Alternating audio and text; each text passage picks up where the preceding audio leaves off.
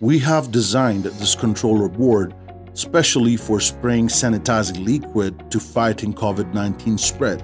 It is an ATmega8 microcontroller based design running an embedded program for sensing and control. This board has a simple function.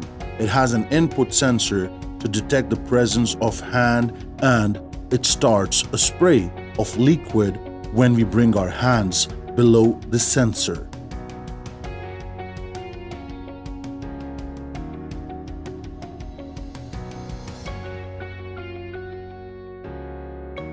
Thus, it can be used to build a contactless and automatic dispenser for hand sanitizing liquid.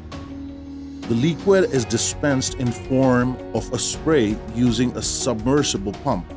We recommend a 12 or 24 watt DC pumps. This is a microcontroller based design, thus the spray only continues for a fixed time, say 3 seconds each time hand is detected.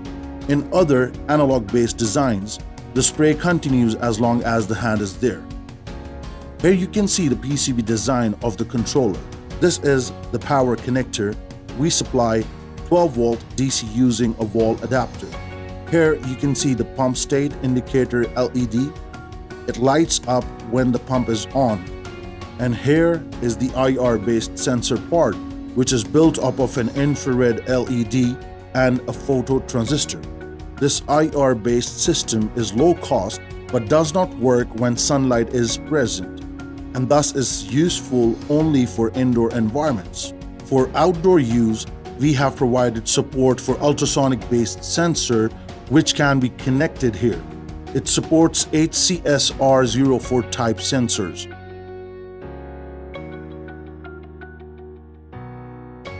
Finally, here you can see the connector for the pump.